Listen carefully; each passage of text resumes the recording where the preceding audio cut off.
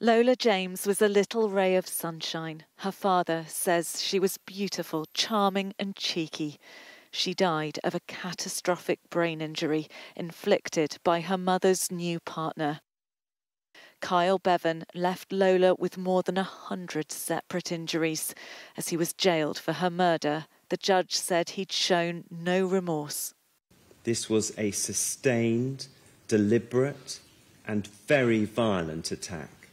He sentenced Bevan to life in prison. The attack would have caused both mental and physical pain and suffering before the onset of coma. It was the culmination of several months of physical child abuse. Lola's mother, Sinead James, tried to hide her face as she arrived at court. She was jailed for 6 years. The judge said she'd prioritised her relationship with Bevan over concern for her daughter. She'd let Bevan move into her squalid home in Pembrokeshire as the country went into the first national lockdown. Within 5 months, Lola was dead. Bevan showed no reaction in the dock as the judge detailed the horrific attack that happened overnight. As Lola fell unconscious, Bevan took photos and even a video of her.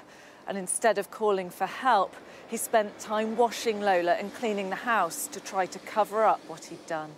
He lied that she'd been pushed down the stairs by the dog.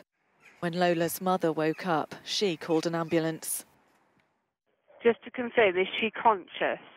Is she conscious? I don't even... Yeah, she's conscious. She's breathing and everything. She's just sleeping. Can you go sit with her, please? I'm really scared. Lola's father was in court to see Bevan and James jailed. In a statement, he said, "I miss Lola and my heart hurts. Her tiny body was savaged in the evilest way. She didn't stand a chance. All I have been left with is guilt, heartache, pain and torment." Lola and her family had previously been referred to social services.